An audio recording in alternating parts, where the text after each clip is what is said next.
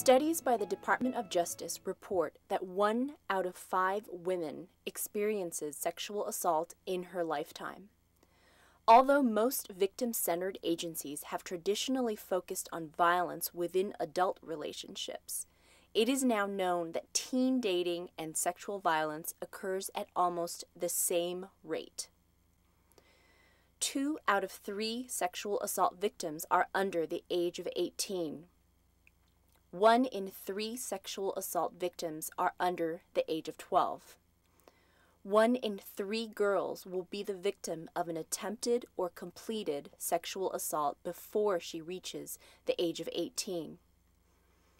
8 in 10 youth in middle school and high school will experience some form of sexual harassment.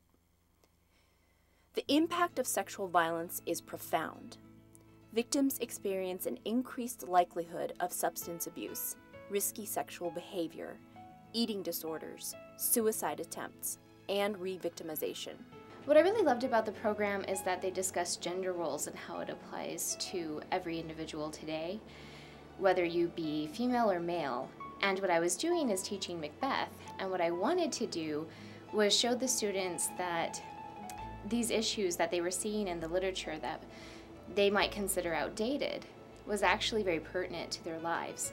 And when I brought the center in, we could connect that, and it really helped the students to understand that these are still major issues.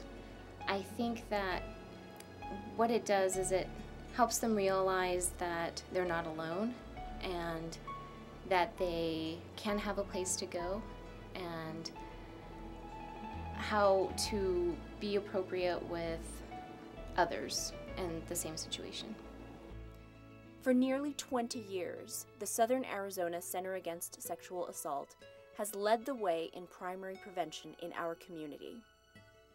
We educate young people in skills that can prevent gender-based violence at a time when they are developing social relationships. Workshops emphasize healthy relationships, power and control dynamics, understanding consent and coercion, and bystander intervention skill building.